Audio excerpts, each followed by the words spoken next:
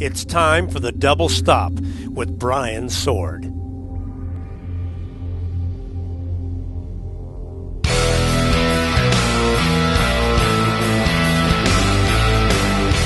Welcome to the Double Stop. I'm Brian Sword, again with a cold.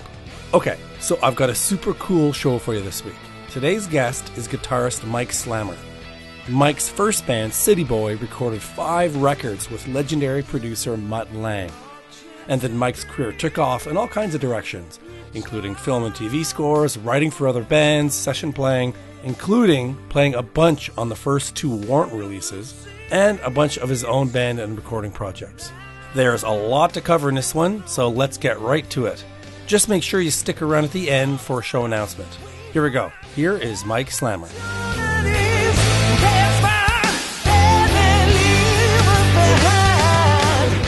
Well, I'm from Birmingham, England. Grew up in England. I didn't leave England until I was 25. That's when I moved to the States. But my family, my music, my dad, he used to play piano in the Air Force and back in World War II, and so he was musical. He loved blues and jazz. And my mom, she always loved music. She played a bit of piano and liked to sing. But my family was musical. So they were musical, but not necessarily musicians in the professional sense, anyway. Yeah. No. They both my parents just did it for fun. You know, it was just a hobby, something they loved. But yeah, neither of them were professional musicians. And then my dad bought me a guitar, I think when I was 11, an acoustic guitar. And I think he taught me 3 chords on it. And those are probably the only 3 chords I played for about a year, and sort of lost interest in it. And then it was probably about 18 months later, probably I was about 13, and he decided to send me to music lessons. So I went to guitar lessons, and I lasted about 3 months, and then I got kicked out. What'd you do to get kicked out? What did I do to get kicked out? I wasn't learning to read the music, so he was giving me passages to learn, and I'll tell you the story. The day that I got kicked out, I went in, I opened the book up to the piece of music he wanted me to play, and I put it up and got my guitar out. I opened up the page, put my foot on the footstool, played it all the way through, and he said that was really good, except it's on the next page, the piece of music. So he realized I wasn't reading a damn thing, and that was it. And back then it was very strict, so I got thrown out. And then I really, again, didn't really do much with the guitar until I think I was about 15. I came home from, I'd been playing soccer at school, soccer match at school, and I came home, my mum and dad were out, and I came into the house, it was probably around 7 o'clock at night, something like that, 7 or 8 o'clock in the evening. And we only had 3 channels back then, BBC One, BBC Two, and ITV.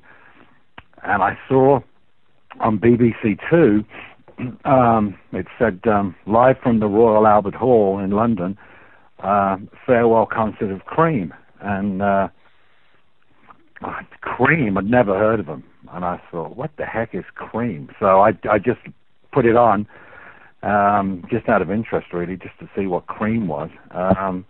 And that was it, basically. That changed my whole life right there and then. I sat and watched the whole concert. Next day, went out and found Disraeli Gears and Fresh Cream, which were the only 2 LPs that the record store had in. And told my dad I needed an electric guitar, not an acoustic guitar. So he went out and bought me a cheap electric a couple of weeks later. And that was it. Just started learning as many Cream songs as I could, and then that led to rock, I guess, and becoming aware of other bands. Deep Purple was a big favorite of mine too, and then so from there on, that's what it was. It was that one night coming home from school after a soccer match and a football match, and seeing Cream's farewell concert. It's actually refreshing to hear an answer that's not the Beatles or Kiss, because I swear it's always one or the other. You're one of the first people to say somebody else. It's nice. No, I mean, at Eric Clapton, I was just, I don't know, the way he played guitar. And, I mean, obviously when they started Sunshine of My Love, and then his guitar solo, you know, and Crossroads. I mean, it was just, I'd never heard music like that before. So, you know, yeah, I'd heard the Beatles and the Rolling Stones, but this to me really inspired me to want to play guitar. So. And did you think that having the foundation of learning to some degree on acoustic before switching to electric, did you find that make the electric a lot easier? It didn't at first, because that's another story. My mum used to come in and scream at me because I'd be playing my electric guitar and my fingers would be bleeding, and she used to get very concerned and upset about it because it had strings on it like railway lines, you know, and massively thick strings. Yeah. And I didn't know any different. I mean, none of it, you know. And so until I found out, probably about a year later, when somebody said, how can you play with those strings on that guitar? You know, you need lighter gauge strings. And then that was another revelation. Yeah. It's like playing a bass. Yeah. I mean, I was always interested in playing football, soccer, and then also motorsports. I was a huge motorsports fan and still am. And so I used to do a bit of go-kart racing and used to play a lot of football. So I wasn't a muso type of guy at that point. I mean, I loved Cream, and then I started loving, you know, the other bands that I started hearing. And it really inspired me to want to play, but I was still involved in other things. So it wasn't like a 24/7 thing initially, probably until I was probably 16 when I really started getting serious about it. I guess after somebody had told me about light gauge strings and amplifiers that you could turn up full blast and put cushions and pillows over them so they distort, but it didn't blow everybody's ears out, you know, and you could play in your bedroom and that sort of thing. And then, you know, once I realized how to get some distortion and some sustain and some light gauge strings on the guitar, then it became, you know, a complete passion. It was all I wanted to do at that point then. And how long till you got into your first band? Well, at that point, probably around 16, I started playing with bands around town because it was funny because the stuff that I'd learned, and I mean, Led Zeppelin was out there at that point too, so I learned a lot of those songs, and I put this little band together just with a couple of mates, somebody on bass and somebody on drums. And I think the guy on drums was Paul. He went to the same school that I went to, and the guy on bass was a guy called Steve. We were all in the same class at school, and we were all sort of into the same sort of music. So we started going around and just playing little gigs if we could get them. We'd only been playing probably a couple of months.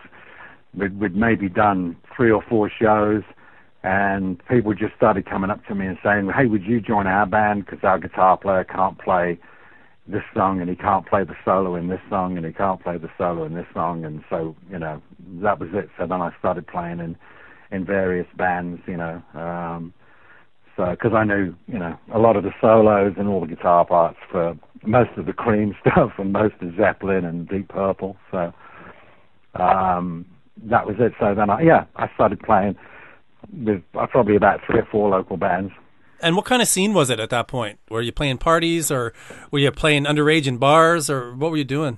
Yeah, some were underage in bars. I mean, most of the bands I played with, everybody was a lot older than me.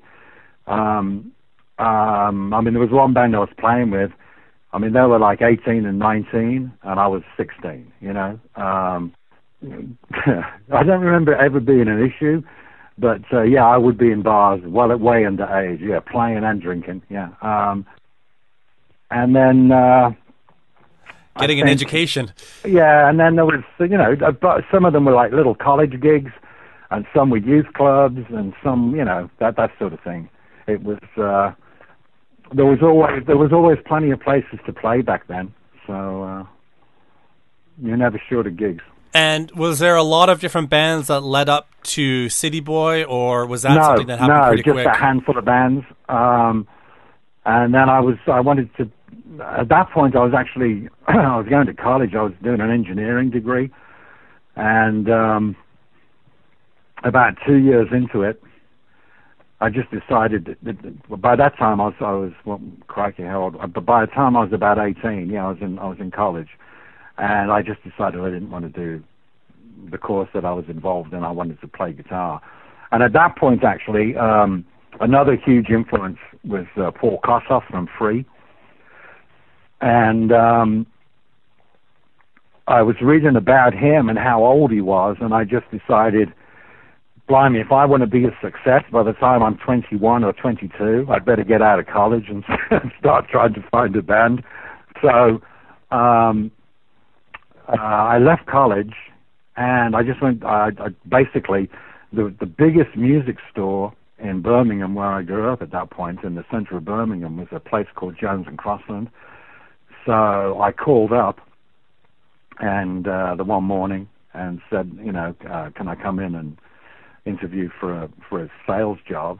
And they said, yeah, sure. So I went in on the bus and met the owner of the store, and then he spent about an hour doing everything he could to try and convince me to go back to college. And the responsible thing. Pardon? The responsible thing to do. It was. Well, he was a very responsible person, and yeah. So he was trying to, and in the end I said, no, I this is what, I need to be in the music scene. I want to learn all about different instruments. I want to be around people that are in groups and that sort of thing, in bands. And he said, well, funnily enough, I've got another guy working upstairs who's just done exactly the same thing a couple of months ago. He quit college too, and he came to work here, and his name's Chris Dunn. And he works up in the guitar store too. So that's when I met Chris. And within about 3 or 4 months of us working in the music store, he said to me one day that he was in this band, this sort of folk band, and they just got a manager, and the manager wanted them to go into the studio, but he wanted them to have electric guitar and drums and bass on a couple of the songs that they were doing. So he said, do you know anybody who would come along and play bass? And I said, yeah, I'll come along and play bass.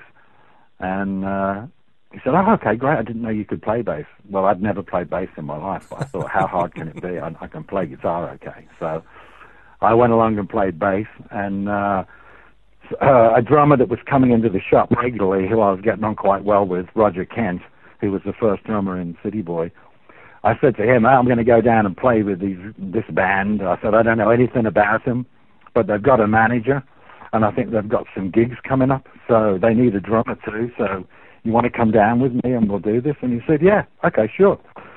So I borrowed a bass guitar from the music store that I was working for, and a little bass amp, and we went down and we did, I think we recorded 2 or 3 songs that night in the studio with them, and we went back about a week later to record 2 more, and in the one song, the manager wanted a guitar solo, and in this one song, and Chris went in to play it, because Chris was the guitar player at that point, and he had a couple of goes at it, and he came back in the control room, and the manager said, nah, that's not really what we're looking for, I want some sort of really good, sort of somewhat rocky guitar solo. So we were sort of dead in the water, so I just said to him, can I go in and try something? And he said, well, you play bass. And I said, no, I can play guitar too.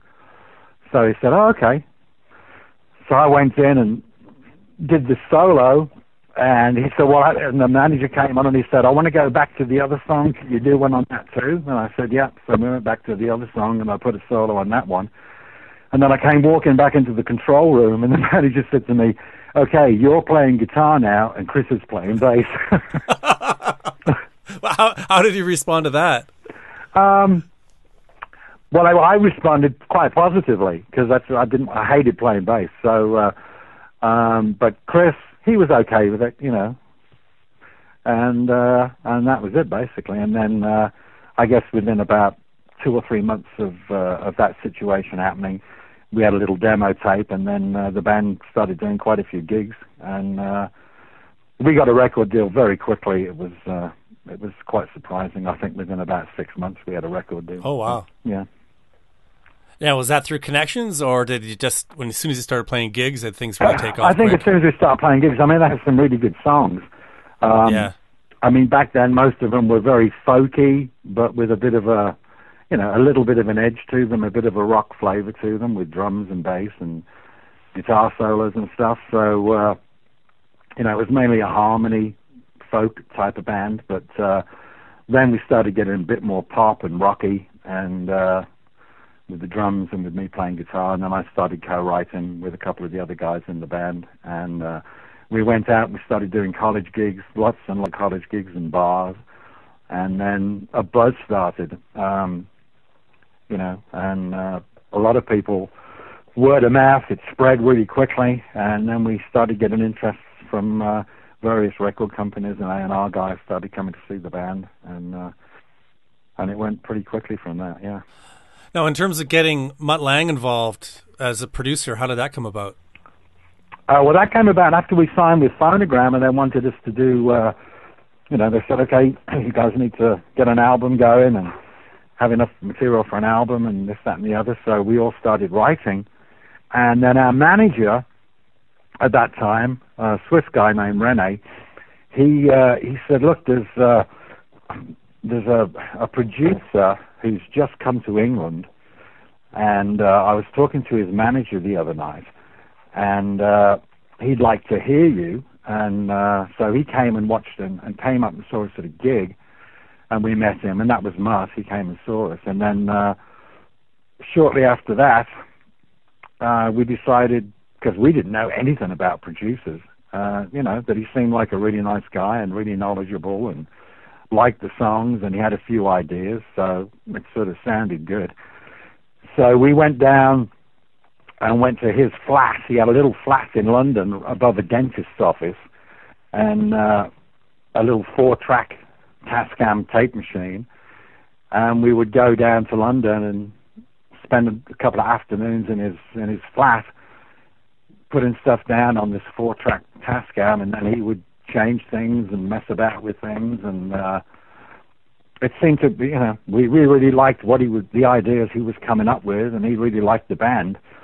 And so a few months after that, we finished up in Oxford recording the album, Mike Oldfield's studio. And we did the whole thing, in 7 days, including mixing. Yeah, 7 days. And with mixing. So was it all recorded live on the floor then? Well, even back then, Mutt was an absolute workaholic, and obviously he was looking to make his name too, you know, because we were probably the first or one of the first bands he'd actually ever produced in the UK, in England. So, and he was into meditation and all sorts of stuff back then, so he would basically work 20 hours a day, and then meditate for a few hours, and then just work and work and work and work. So we cut some of it. You know what? It's so long ago, I don't even remember. I mean, I don't remember us all recording at the same time. I remember maybe bass and drums, or guitar and drums, or bass and drums and guitar, and then overdubbing keyboards and then vocals afterwards. But I don't remember us all actually recording at the same time.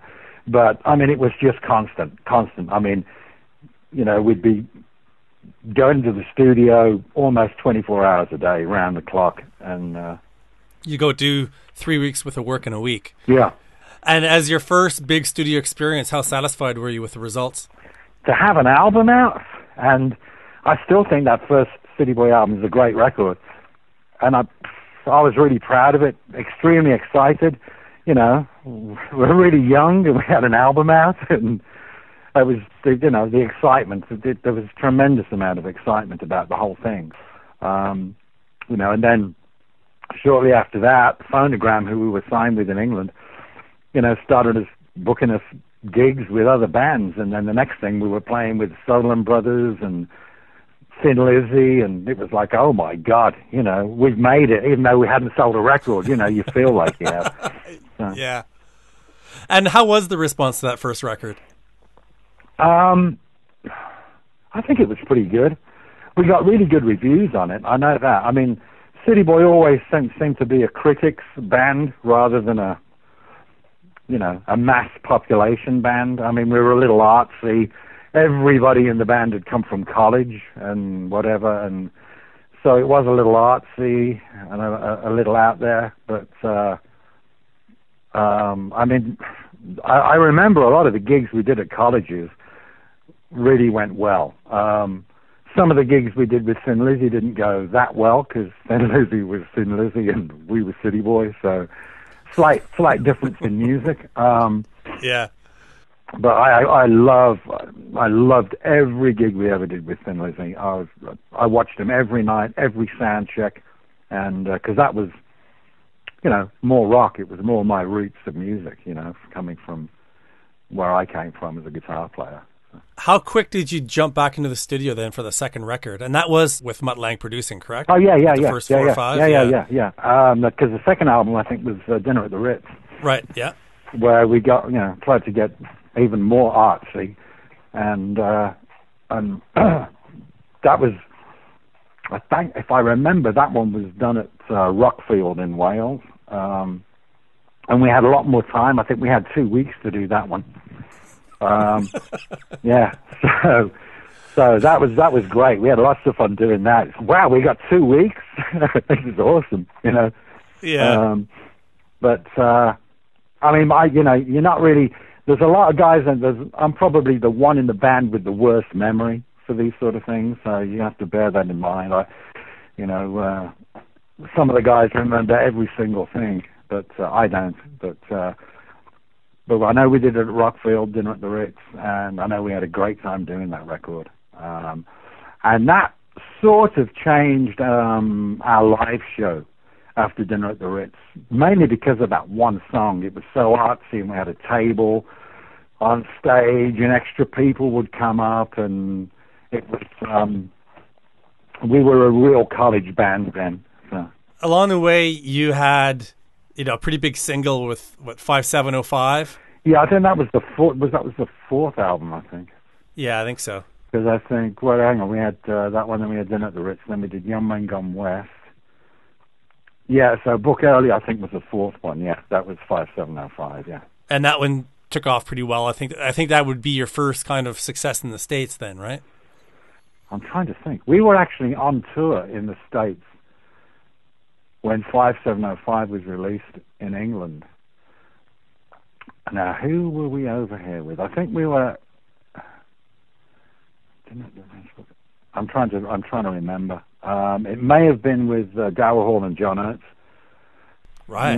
We had a big tour, I think, and then we had to go back to England because the song had charted, and they wanted us to do Top of the Pops and all sorts of TV shows and that sort of thing. So, yeah, but I think we were actually touring at that point, but on that record. Yeah. Yeah. And then Top of the Pops, what kind of experience was that? Oh, it was awesome. I mean, being in TV studios and going on and playing, and I mean, it wasn't just that. We were having to fly, into Europe and do shows in Germany and TV shows in Scandinavia, and TV shows in England. It was fantastic. We felt like superstars almost. It was absolutely incredible. I think, and then we got. I'm trying to remember how many singles the first one sold, but no, 5705 sold. But I know we got, we went to the presentation because we got silver or gold discs or something, and it was fantastic. You couldn't beat it. It was brilliant. How big of a wave did that give you guys in terms of the success of that song? Did it keep it going for a while? No, it was sort of it was a mixed blessing, because it was great while it was a hit and while we were sort of semi-famous and enjoying that sort of thing. But and then the big record deal came with Atlantic. I mean, it basically, it was a catalyst for a lot of things, but it was also the catalyst in some ways for the end of the band. Neither of our lead singers actually sang that song. It was the drummer, Roy Ward, who sang 5705. And that became a bit of an issue, because we had two lead singers up front, but the drummer singing the song. And so that was sort of the seed that I think started the beginning of the problems. I mean, it took a while. It took a while, but it definitely was. So yeah, I can see that for sure. With the group of albums, I think you're one of the few people that's worked with Mutt Lange for that extended period of time. Yeah. In terms of your future work as a producer, how much of an impact did working with him have on you? How much were you learning from him? Massive. It was probably one of the most important experiences of my musical career. You know, I mean, working with him on and off over a period of 4 or 5 years was just absolutely brilliant. He taught me so much, and I learned so much, you know. He taught me so much when I was playing, on how to approach certain things, and how to listen for certain things, and how to compliment certain things. It was a real education working with him. I mean, I know some people got very irritated with him because he's very unique. He'll hear a song, and once you've sort of got the arrangement down, he's almost listening to the mix in his head, so he knows exactly what he wants everybody to do and how he wants them to do it before you even start cutting it. And so it's sort of just taking direction from him, the way he feels the song is going to be the strongest. So, it's, I mean, to a degree, it's almost like having a school teacher. So, some people don't react that well to it. So, to me, it was a wonderful education, and he taught me so much with everything to do with mixing, microphones, positioning, how to get vocal techniques, guitar techniques, all sorts of things. It was a priceless education. So it sounds like you didn't come and go just to play your parts, but you were there the whole time to learn as much as you could.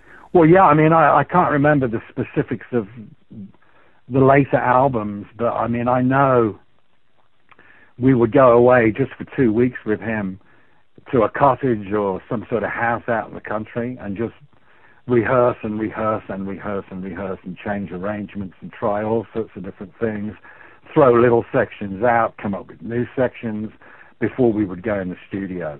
He definitely wasn't a producer that was, okay, write 15 songs and we'll pick 11 and we'll go in and record them. That was not Mutt at all. He wanted to go through every song with a fine-tooth comb. Before we move on to him, I'm just curious, again, with that whole 5-album series he did with him, did he evolve as a producer during that time, or did he have it all there? Yeah, no, he did, absolutely.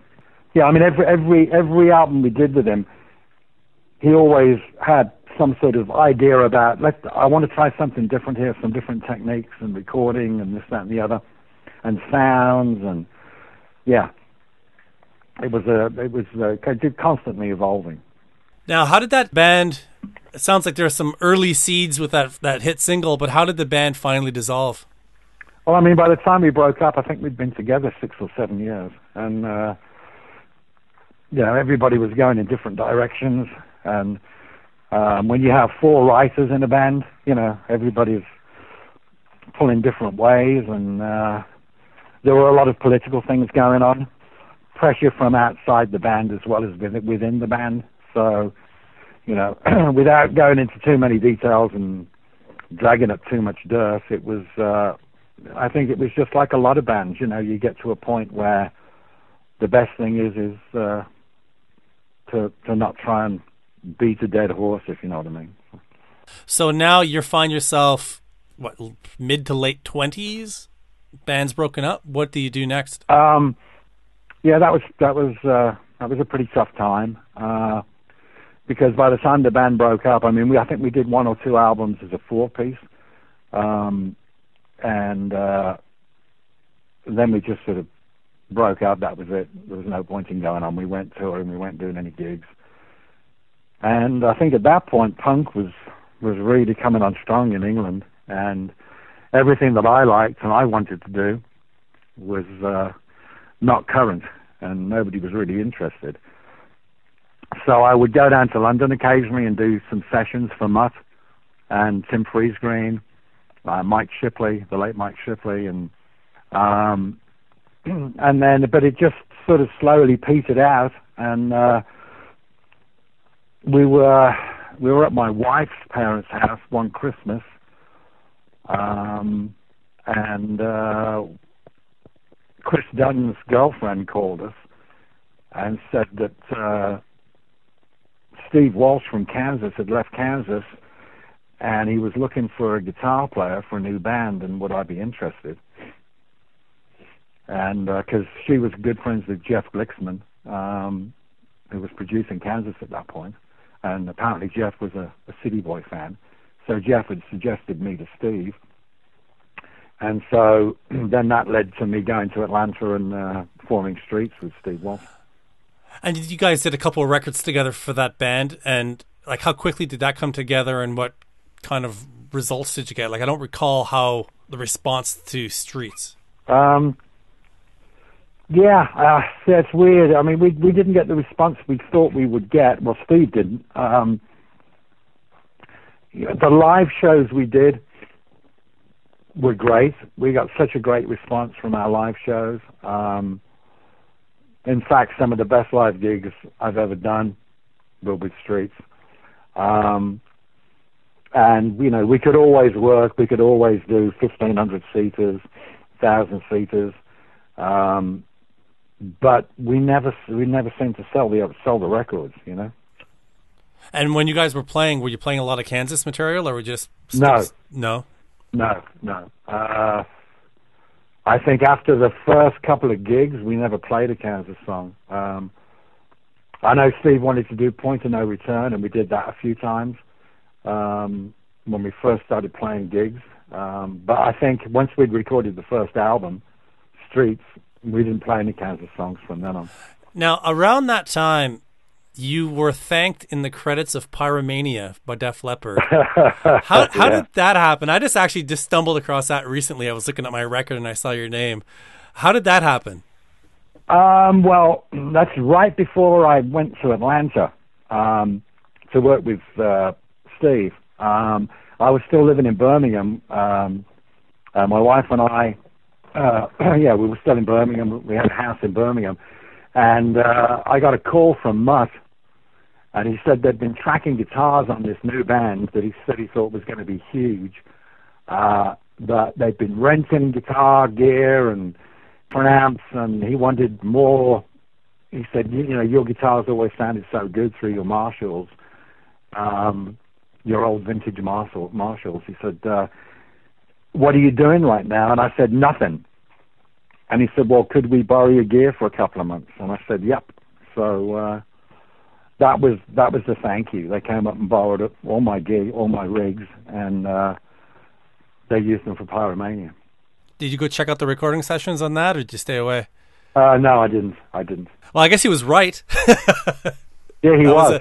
Yeah, I mean, I sort of wish I had now. But there you go. Yeah, and again, now the relationship he's had with Def Leppard and some of the sounds he's gotten, which were pretty unique back at that time. Did you see any of that forming early when you were working with him? Well, yeah, I mean, a lot of people that were City Boy fans and then, you know, enjoyed a lot of Def Leppard stuff just said that they always hear so much of what he was doing in City Boy developed. He took it, even further with Def Leppard. Now, okay, so Streets does a couple albums and disbands at some point, probably mid '80s. What did you do next? Was it a session career starting up at that point? Well, Beau Hill produced our second album, Crimes in Mind. Right. And Beau and I got on like a house on fire, and we're still really good friends. I've had him on the show. He's great. Yeah, and he asked me. Well, after we'd done. After Street split up, my wife and I moved up towards North Jersey, and Beau was doing a lot of projects for Atlantic, so he'd call me up and ask me to come in and do sessions or ghost guitar on various albums, and so we started working quite a lot together, and then he moved out to California. Right around the time that my wife and I moved out to California. And so I carried on working with him out here. We were both in Los Angeles. And he would say, hey, I need you to come down and do some guitars on this project and this, that, and the other. So we just kept working together.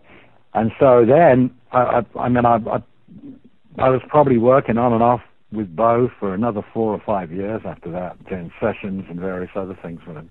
Now, I think the Warrant records are ones that people have, The Secret came out of that, that you worked on those records.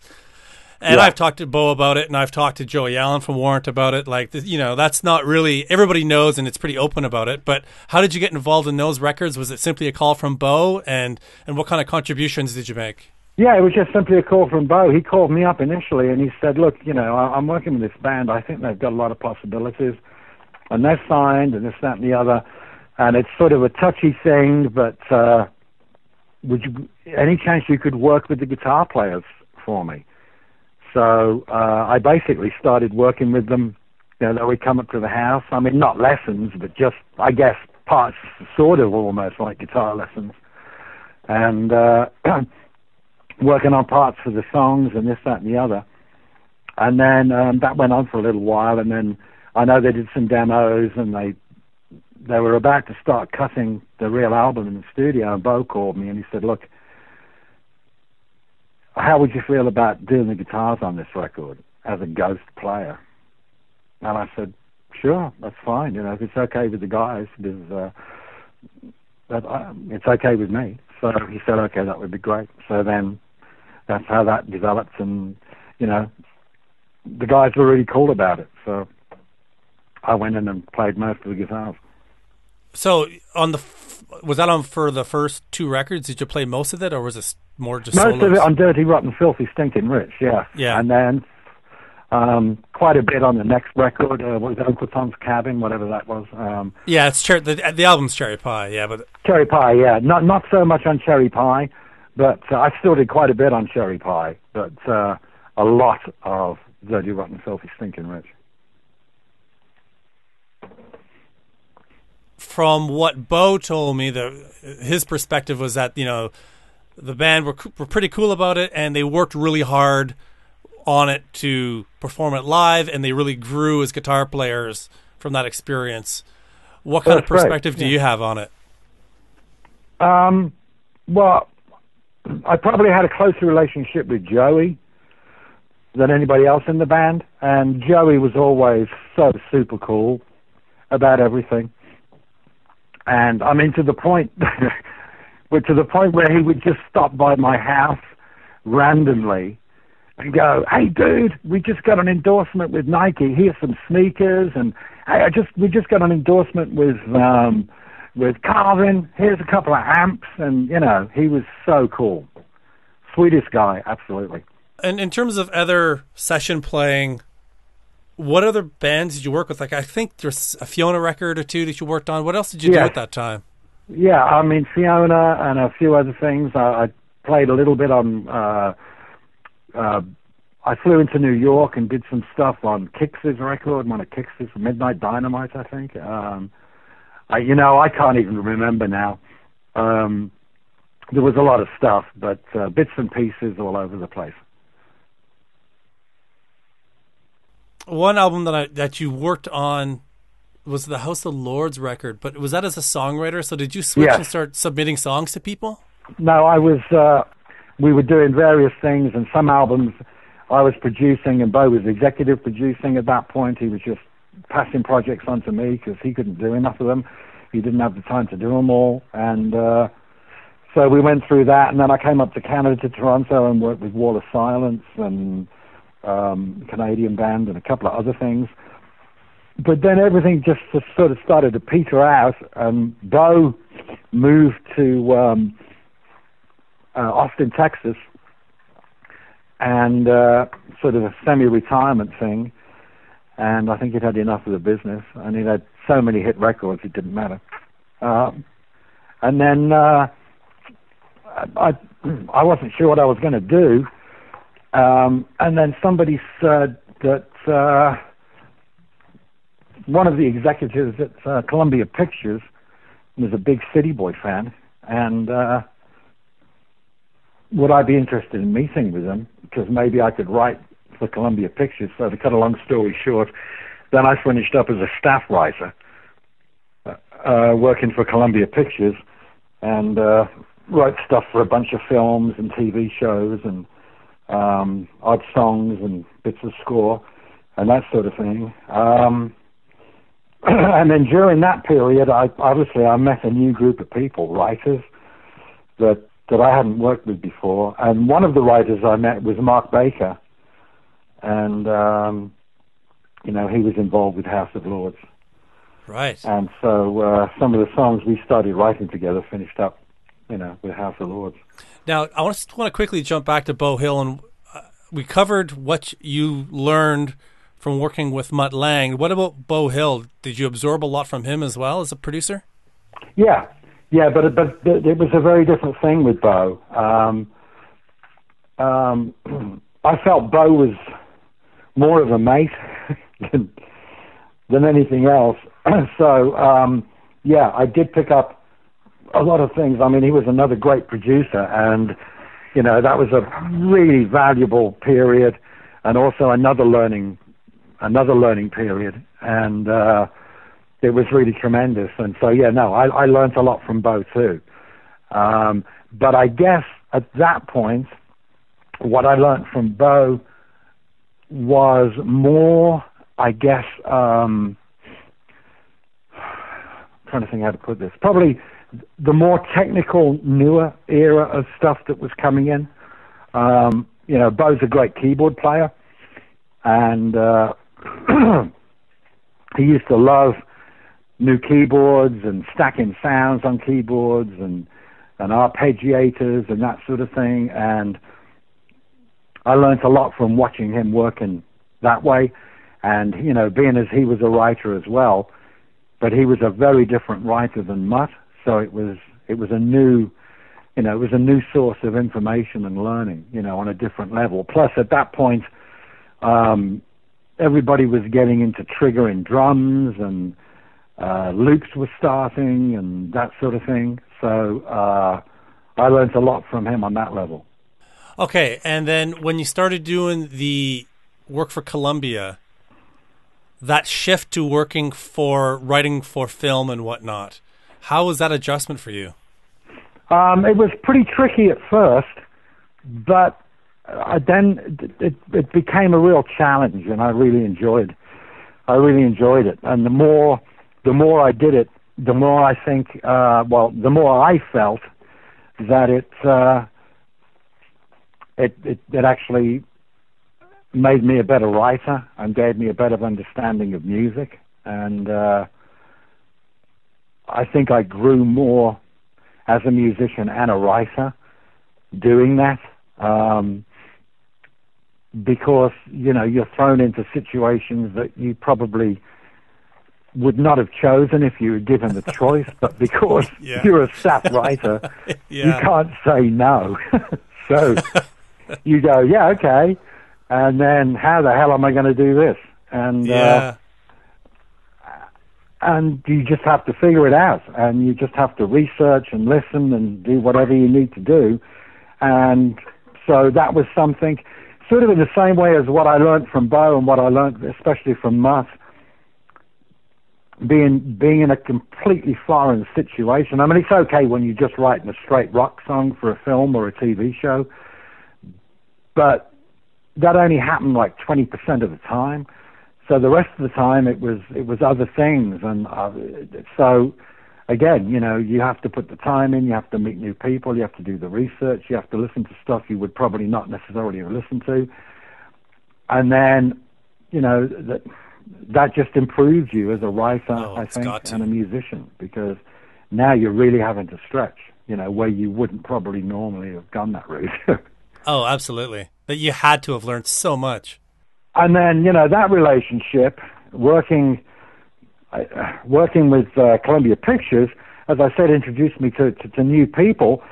And then I met a guy, Rich McHugh, who we did a couple of showcases, and he had a band on the side, so I would go and play with him occasionally in his band.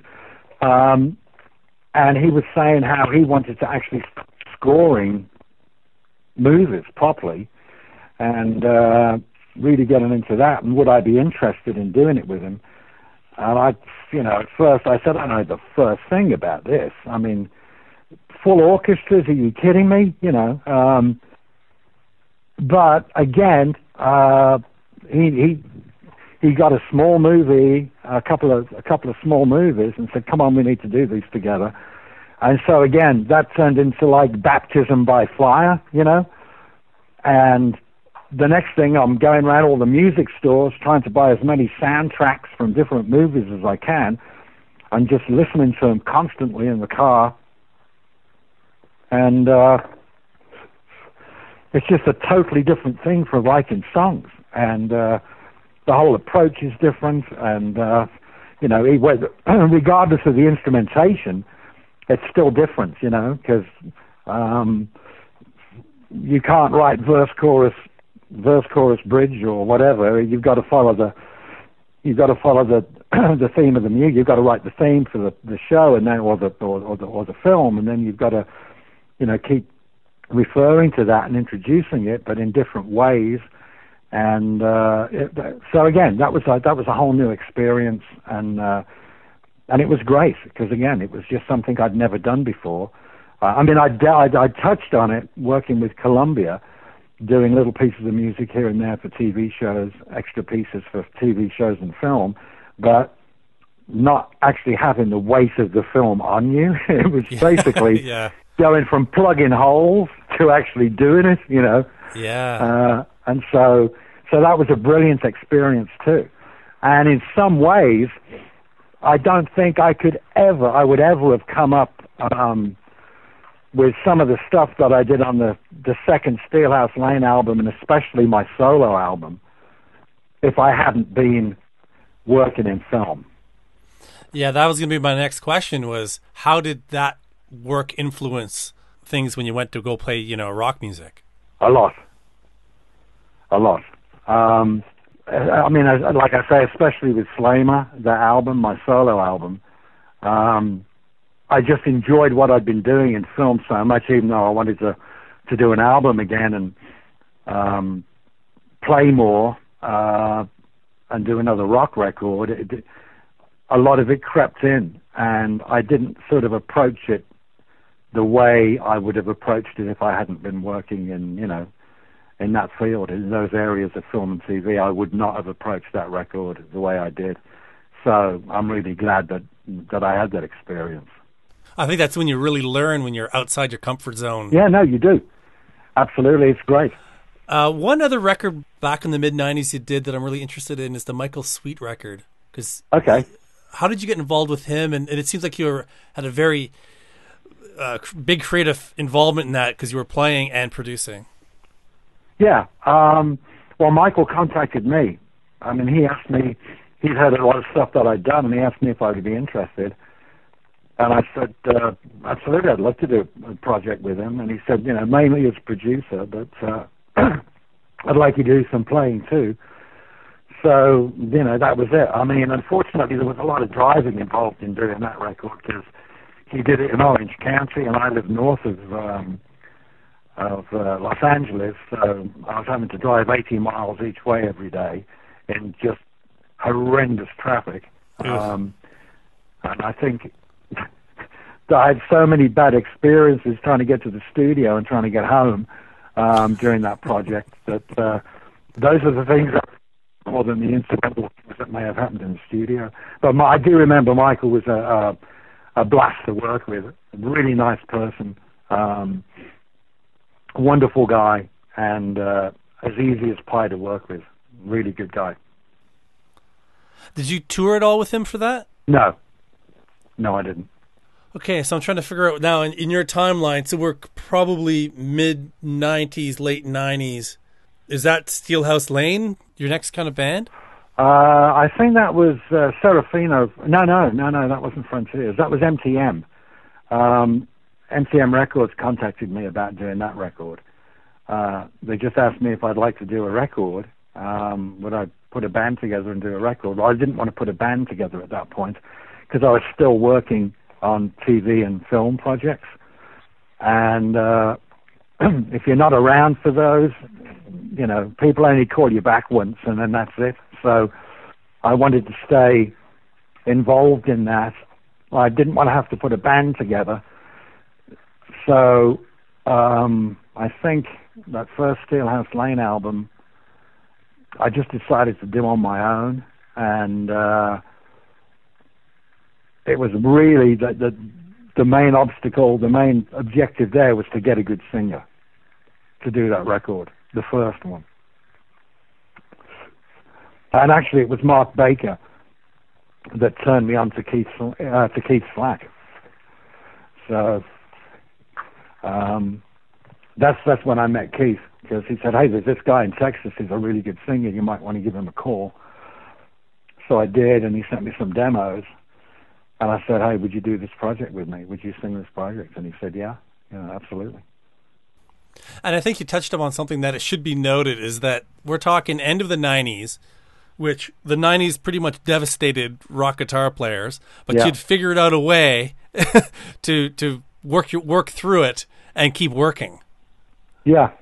Well, I mean, luckily there were some European record companies who still wanted that sort of music. And for me at that point, it was something that I wanted to do as well, because as much as I was enjoying doing the other stuff in film and TV, I still wanted to be able to make records now and again. So when this opportunity came up, I jumped on this. I jumped on it. I wanted to do it. I just didn't want to put a band together because I knew I wouldn't have the time to rehearse and go out and tour and do all that stuff with the other things that I was committed to. So it was basically I would have to do it on my own when I could, and then bring Keith in from Texas, to work on the vocals and the lyrics and with me, And that's a time where you've got MTM, you've got Frontiers is starting up. There's a few little labels that have since, I think MTM's gone now, but like Frontiers has grown in this niche to be quite a big company now. Yeah. But that was right when it was all starting, when these little niches were starting to form, because there were still fans of the music, but it was not mainstream anymore. That's right. Now, how was it working with a label like MTM back then at the early days of those labels? It was pretty easy. When they contacted me, they asked me if I could put a project together to do something for them. And I think the first Steelhouse Lane album, if I remember, the majority of the songs on that record were songs that I'd already written with various other people for various other projects. So there wasn't a lot of work involved because, like I said, I was busy doing other things as well. So, and they said, "Oh, you don't have to write that much new stuff. You've got some great songs. Just go ahead and recut them." So it was pretty much a no-brainer. I said, "Well, that's great. I'll just go back and recut these songs and get Keith to sing them, and that'll be good. It'll be, at least I can get back into doing a record again." And so that was really how the first Steelhouse Lane came around. And not the same with the second one, because obviously when the second one came up, I didn't want to rehash a whole bunch of stuff again. So I wanted to spend the time, and at that point I had the time, so I was able to spend the time actually writing with Keith and also Chris Thompson. To get those songs the way I wanted them for the record. And then Seventh Keys, the other kind of main band, I guess you had around that time as well. How did that come together? Well, Billy and I were, we were always great friends in streets, and we'd always kept in touch. And it was just weird that Billy actually then was asked to join Kansas when Dave Hope couldn't play anymore, or didn't want to play anymore. I can't remember if he had health problems or what it was, but I know when Billy started playing with Kansas, I would go out and see him occasionally when they were in LA, and he would come and stay with us. Whenever he was in Los Angeles area, he would always come in and stay with my wife and I. So we always stayed really close, and our families were close, and so we just had that relationship. And then I think it was Serafino who, I don't know whether I think he contacted Billy and said, would Billy be interested in doing something for him, like a solo type of project? And Billy called me and he said, I don't want to do a solo project, but how about you and I do something together? And I said, yeah, absolutely, sure. So then I spoke to Serafino, and he said, that sounds fantastic, let's do that. So that was then we started on the first Seventh Key record. And then you've done a few and some DVDs as well, right? Yeah, we actually went out and did a few gigs, and we did a DVD, a live show in Atlanta, and then we went to Germany and did a festival in Germany, and it was fantastic, yeah. No, it was really good. I mean, it was great to be able to play with Billy again, and we had some other good musicians who would always, show up and want to play with us, and it was great. So then, throughout the years, you've kept busy with these album projects, with some playing. Have you continued to do scoring or other outside things like that? Yes, no, absolutely, yeah. Yeah, I still do music libraries.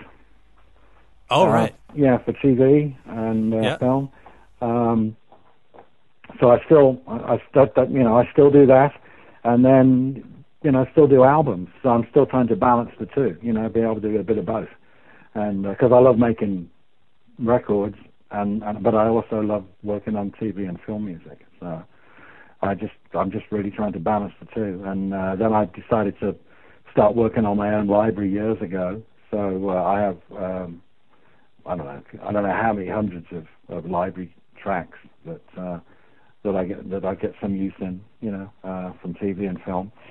So it's just a combination of the two. No, I love it. It's great,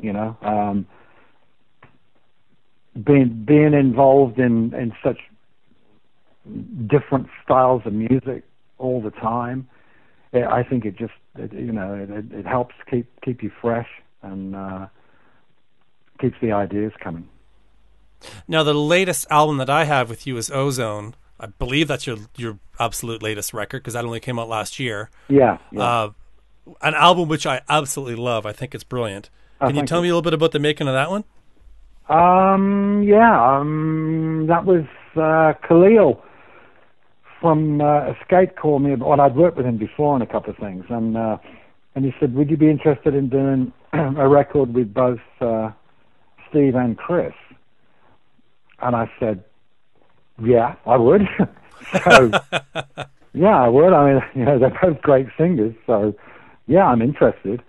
And we talked about it for a little bit. I mean, it didn't actually turn out, I don't know if you want to print this or not, it didn't actually turn out exactly as I'd wanted it to, but it was close.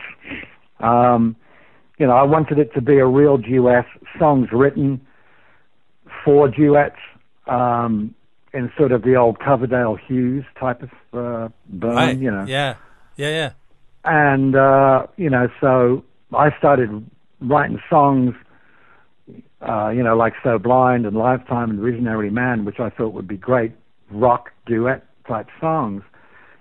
But obviously, I didn't have the time to write a dozen of them. So, Tommy Denander had written stuff on other records that I'd done with Khalil. And so he said, look, Tommy's written songs with Chris and with Steve. And, I think we should use some of those too. So we did. And but to me, it's just some of them are a bit poppy. And I would have liked to have been a little more old-fashioned rock. That's all. So. Right. Yeah. Sure. That's fair. In terms of the production on it, it's got such great sounds. Is that something that you were able to do in your home studio? Yes. Yeah. I mean, everything I've done in the last 20 years has come out of my studio. So, in fact, like I said in my email, I'm in the middle of building another one because we just moved 3 months ago, and we've had a lot of issues with the house. And also trying to build the studio. So right before you called me, I was still wiring up and trying to find out why certain things weren't working. Because once you strip a studio down that you've had for 20 years, and I've got a lot of vintage gear, and it's all have to get packed up and shipped away and put in storage, and then you get it out, and some stuff doesn't work, and problems with the mixer, and and then I forgot how I'd wired some of it, and oh, no. I've got notes and Word documents on, hey, when you do this, remember blah blah blah blah blah, and this gets wired here, and anyway, it's a nightmare, but it's coming together. I think I'm only a couple of weeks away from having it up and running, but it's been a long process because I've had to build a floating floor and all sorts of things that I didn't have to do with my last studio. So it's been a long process and expensive, and I've run out of money, so I've got to do a project soon. Well, let's jump into that then in terms of the future. Ozone was your last record, which, again, for people listening, I recommend you get it because I think it's really great. What does the future look like now for projects? Well, I'm actually working with a new library company. So I'm going to be doing some work for them that I'd started before I had to take my old studio apart, because I was working on stuff after the Ozone record. And so I've got to finish some of that up once the studio's running. So I've probably got about a month's worth of work once I get everything going again. And then both Serafino at Frontiers and Khalil at Escape have approached me about starting a project for them in either March or April. So I'm not going to go into details, but I'll probably definitely be doing one of them, if not both. Right. Oh, that's exciting. It's taken all my strength just to leave that alone, but I will. I want to ask more about those. Anybody who has ever bought anything that I've ever done, I'm always, eternally grateful. I know I irritate a lot of fans because I don't do the Twitter, Facebook thing, but I absolutely loathe the internet. And even though I did have a Facebook page, and my daughter's actually working on a website for me now, because she said, regardless of how I feel about it, if I don't actually get into this, it could be detrimental. So anyway, she's working on a website for me, so I'm going to spend some time with her on that too, and we'll see where we go. But I really am eternally grateful for anybody who's ever enjoyed or bought anything that I've ever done, because I do try and put my heart and soul into everything that I do, and some of the criticisms I get is it always takes me way too long to do a project, and that's because I'm just so passionate and meticulous about it. So it's part and parcel of who I am. That was Mike Slammer. Okay, show announcement. Regular listeners will know that I've had a bit of a hard time keeping up with a weekly show since the birth of my son in December. There's been quite a few missed weeks. For that very reason, I'm going to pull back and move to having a show every second week for the foreseeable future. To be honest, it's just simply too much, and it's becoming stressful. I like most podcasters, don't make any money doing this. We all do it simply because we love it. So I need to make some changes to keep the show fun to produce. Otherwise, I run the risk of tapering off my, excitement for doing it. But on the flip side, it'll also mean that I'll no longer be doing things like splitting up long interviews into 2 episodes. I really only ever did that just to buy myself some time so I could keep the show going weekly. So you can look for the next episode on March 14th. Thanks to everybody for listening and for your support and your understanding as I make this kind of change. And hopefully it won't be too long until I gear back up again and do a show a week. Well, that's it for this week. If you want to email in any show suggestions or anything at all, you can reach me at brian@thedoublestop.com. I'm Brian